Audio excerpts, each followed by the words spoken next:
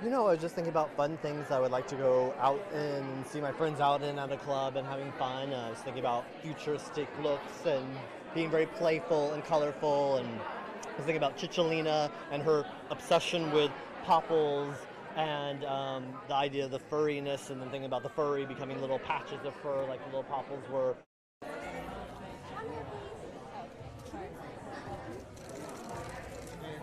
The world's so serious now.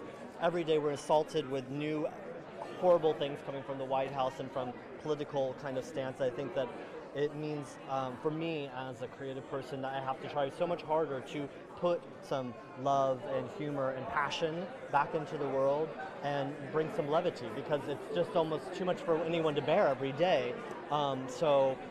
This is to counterbat Hope Hicks and President Trump and General blah blah blah and all those other in the White House.